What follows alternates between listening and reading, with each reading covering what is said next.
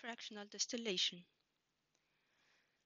When you have a liquid mixture of liquids and you want to separate the liquids, you better use fractional distillation rather than simple distillation, especially if the boiling point of the different component of the mixture of liquids has no big difference. So there is no big difference in the boiling point.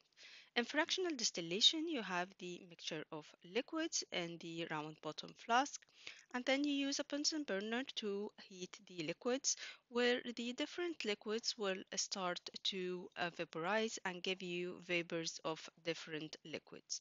And then you have the fractionating column attached to your round bottom flask.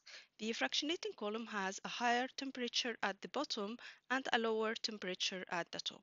So what happens is when you have mixture of liquids with different boiling points, the one with the highest boiling points will start to vaporize, become stay as vapors at the bottom of the fractionating column, but as they reach the top of the fractionating column, they will condense and then they will be um, uh, going back into the solution. However, the one with the lower boiling points will stay as vapor at the top and then they will start going into the condenser. Of course, we have the thermometer so we can monitor the temperature at the top of the fractionating column.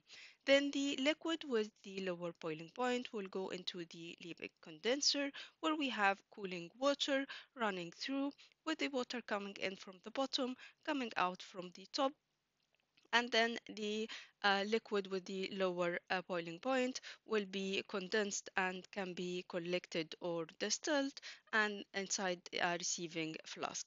Then after collecting your first liquid, you can increase the temperature and then you can collect the second liquid. So this is how you separate mixture of liquids with boiling points which are not far from each other.